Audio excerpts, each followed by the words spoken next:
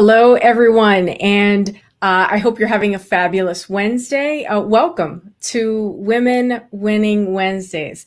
I'm attorney Elsa W. Smith, your Maryland estate planning attorney, and I'm the owner of the law offices of Elsa W. Smith, where our mission is to empower women through estate planning.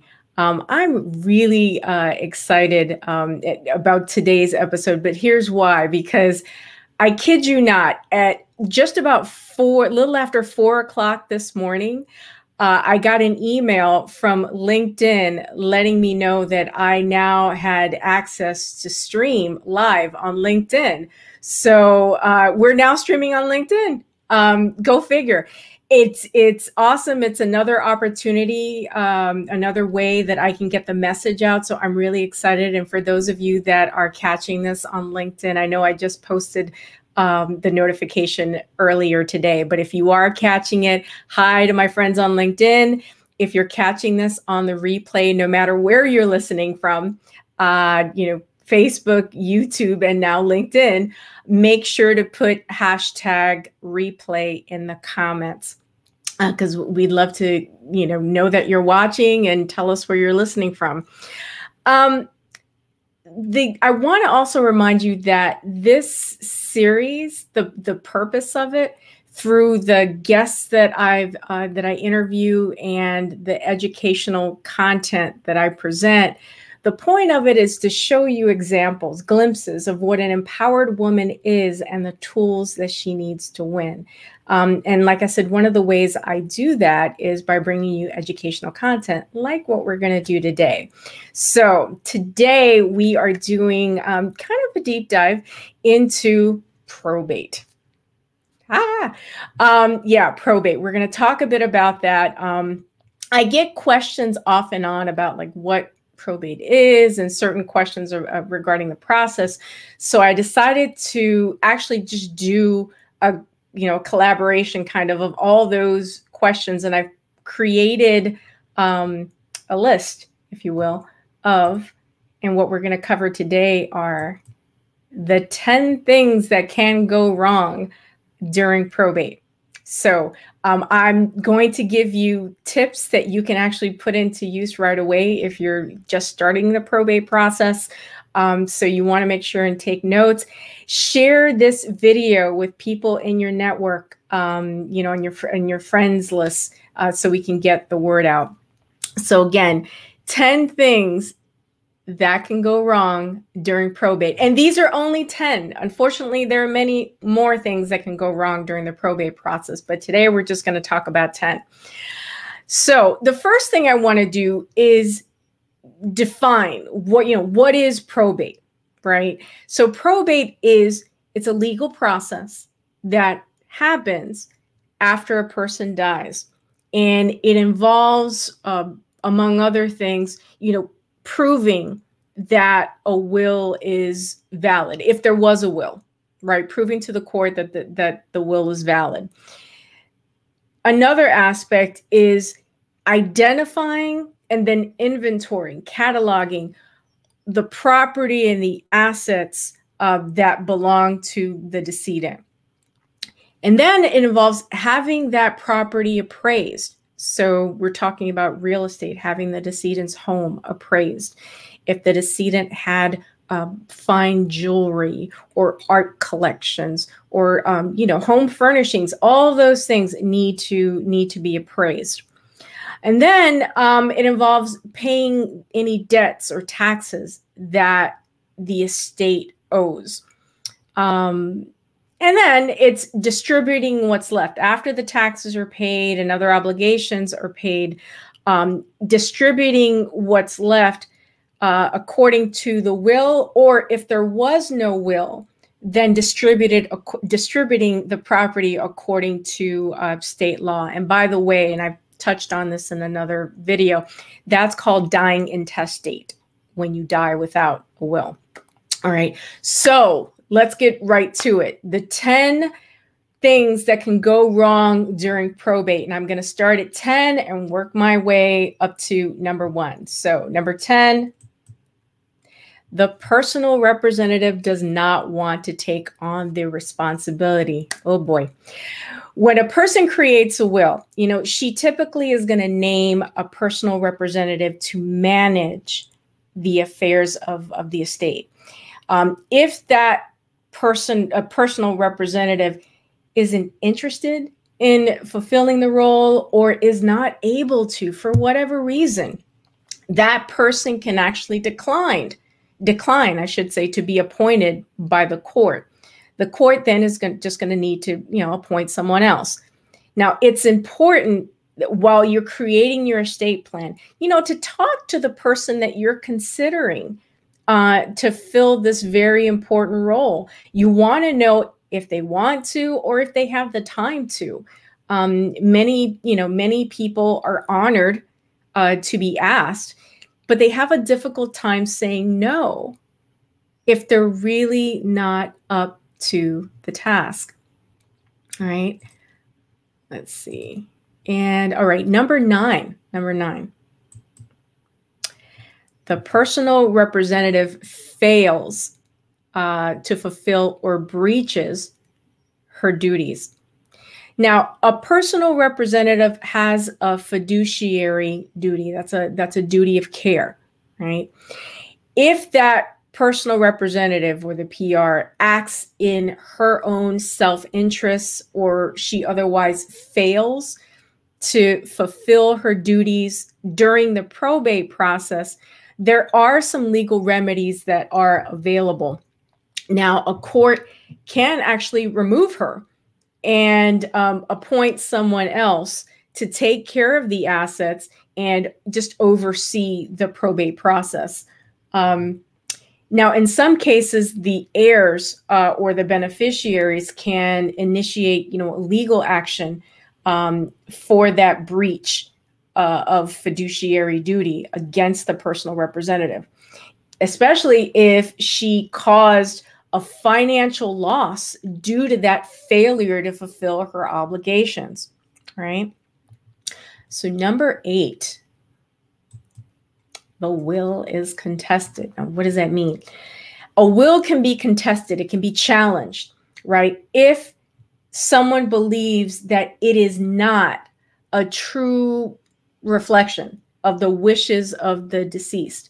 Now, a person who wants to challenge a will or contest it, they're going to have to prove that the will should not be probated because of a problem. Like what? Well, the decedent creating a will under, duress, or if there was some fraud involved. But they're going to have to prove that.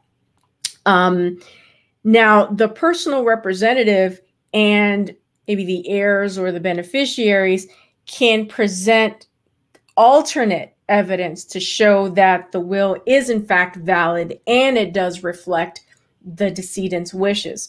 And you stand a better chance of winning that argument, winning that debate, if the will was done according to, the requirements of your state. So let's see, now we'll move to number 7. Okay, this involves creditors. Now, creditors can make very costly claims against the estate. During the process, they're going to have an opportunity to make claims against the estate. And valid claims do need to be paid out of the estate assets. Now, it's up to the creditors to show that they have a right to collect, and they have a limited window in which to do so. In some states, I should say, the state may act as a creditor, if you will, and try to recoup the funds spent on Medicaid expenses for the deceased. So that's something that you want to keep in mind. Number 6, not picking up mail from the decedent's property. As soon as you can, if you are the personal representative, ask that the post office forward mail to an address or a P.O. box where you have access to it. The reason is that you can miss out on important notices and claims from creditors or from creditors. Another good reason, to do a real practical one, is that you don't want the property to be tempting to burglars or anyone that wants to come vandalize the property. You know, when mail starts to pile up, you know, it's a sure sign that the property is vacant. So as soon as you can, make arrangements to have mail picked up from the property as soon as you can and on a regular basis. Number 5, failing to quickly take control of and protect assets. This is really important for real estate purposes. Real estate needs to be properly insured, secured, you know, making sure that the appropriate locks are on to secure against break-ins, and insured to protect against loss of, you know, non-payment of taxes and so forth. If you are not in the same state as where the property is located, it can become a bit challenging, particularly when it comes to, you know, maintaining the curb appeal of the property. So that's like basic landscaping, making sure that those things are tended to, you know, on a regular basis. But if you're working with a realtor who is going to assist you in selling the home, and if they're familiar with the probate process, they usually have a network of individuals that would be able to assist you in that regard. You also want to take control of the estate's cash by consolidating it into an estate account. If the decedent had like maybe 5 different bank accounts, once you are officially appointed as personal representative, you then, part of your job is to start marshaling those assets, closing out those accounts, and then making sure that those funds are placed into an estate account. And by the way, just don't give anyone else permission to access those funds. Don't share an ATM card or share rights of, you know, signature rights on the account. You don't want to do that. Number 4, the assets can't be found, right? If there are assets that should be part of that probated estate that can't be located, this can actually cause delays. And the personal representative has to try to find all of the estate assets that must eventually be transferred to the decedent, to the decedent's heirs. Thank you. Good. I'm glad we're providing good information. But yeah, so that's really important. And that problem can be avoided if the person that is creating the estate plan, and particularly the will, provides instructions on where those assets can be found, where they can be located. So that's a real important one. And number 3, distributing assets too soon. Okay.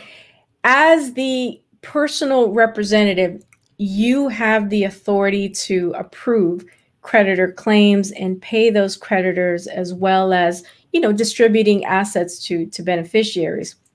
But sometimes the estate doesn't have sufficient assets to pay all of the claims and honor the gifts that the decedent wanted to make if there was a will.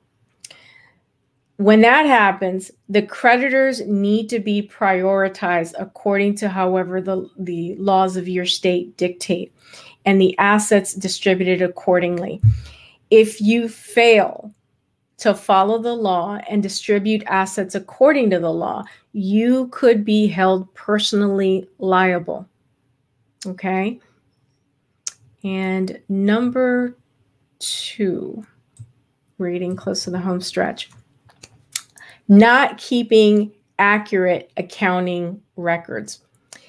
Now, as a personal representative, your number 1 job is to take control and to be diligent in accounting for all of the assets in the estate.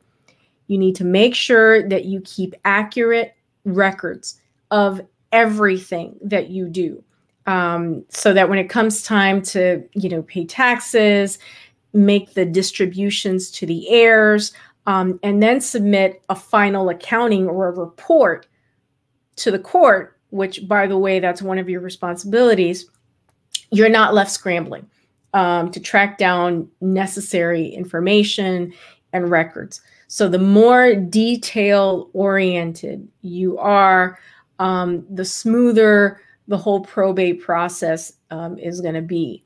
Now, when preparing an accounting, many personal representatives, they fail to use the right format. They fail to give an accurate description of what was received and what was dispersed. They lump items together instead of, itemizing it to make it easier for the court to follow. And they just fail to correctly show, market values of investments, gains, losses that were made in investments, and any interest that was earned.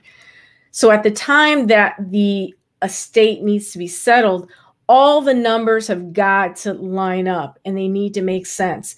If not, you are going to get objections from the heirs as well as the court, who may not approve it, and just basically send you back and say, fix this, find out where the errors are, and resubmit. So now we are down. I told you there were 10. So now we are down to, I would say, the number 1 thing that can go wrong during probate. And I'm so glad that many of you are you're taking notes, people who have chimed in. I really appreciate your comments. So now we are down to the number 1 thing that can go wrong, or mistakes that people make during probate. Failing to hire competent counsel. Seriously, probate can be complicated. It can be a complicated and really a draining process, because think about it, you're grieving, and then you've got to take care of all these ministerial things like opening and closing accounts and all of that, and just the myriad of things that a personal representative is responsible for doing. Trying to do everything on your own, like I said, while you're mourning, while you're grieving, that's an easy way to get yourself into some trouble. Now, hiring an experienced attorney is not going to is not only going to ensure that the probate process is completed in a timely, in an appropriate way, but it's also going to prevent you from making mistakes that could cost you the estate, that could cost not only you, it can cost the estate and also the beneficiaries. So, you may think that you're saving a few dollars, the adage is, don't be, penny wise and pound foolish. You think that you're saving yourself a few dollars by trying to do things on your own, but you could actually be setting yourself for a breach of fiduciary obligation, and personal liability if you are not sure of what you're doing. You can save yourself a whole lot of time, trouble, and grief by getting, sound advice at the start. And I know it's, people's like, well, I need, my family member, whomever, just died. I understand that there needs to be some time to grieve and to basically just kind of catch your breath. But Don't let too much time pass, and certainly seek the help of a professional. And one thing I wanted to add, kind of like as an addendum to this last point, the number one reason is during the probate process, you're going to need really a team of professionals assisting you. And examples are a CPA to file the tax returns for, the last tax return that the decedent needed to file for the year in which they passed away, any returns that are owed by the estate. You're also going to need a realtor, chances are, to sell the decedent's property. And those are in addition to hiring, an attorney, a probate attorney, estate administration attorney, to help you through the process, to help you prepare the documents that are going to be needed to present to the court. That's why you hire an attorney to do for you. You're ultimately responsible for keeping those records, but working with a law firm is really going to help make that load a little bit less on your shoulders, especially during a time when you're really vulnerable and life continues to happen. You're still, if you're you're raising children and you have a job and some other things, your life is continuing. But now add to that the responsibility of being a personal representative, which can actually be quite time consuming, and it's a huge responsibility. So having the assistance of competent counsel is really going to help ease the burden, especially during that trying time. So, we've talked today about the 10 reasons or the 10 things that can go wrong during probate. I want to really thank you for tuning in. And like I said at the outset of this segment, I want you to share this video, because I know that there are people that are going to catch us on the replay that really could use this information. And maybe, they've had a loss just recently, and maybe this video comes right at the right time that they need to know, like, what to do, like, what are my next steps. Hopefully this video will give them some insight. So please feel free to share this video. It's going to be uploaded onto our YouTube channel at Elsa W. Smith Law later on today.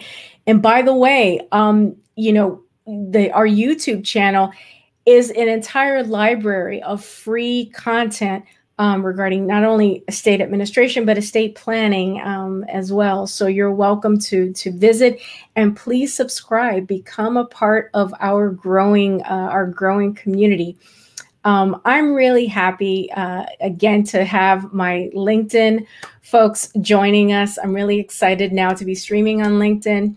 And join us next Wednesday for another episode of Women Winning Wednesdays. And by the way, if you have questions about probate, if you just need to have a conversation, get some guidance, I want you to contact our office at 410, if you're in Maryland or DC, 410-995-7719. That's 410-995-7719. Tune in next week for another episode of Women Winning Wednesdays. This is attorney Elsa W. Smith, your Maryland estate planning attorney. I'm so glad that you tuned in, and I'll see you then. Take care, everybody.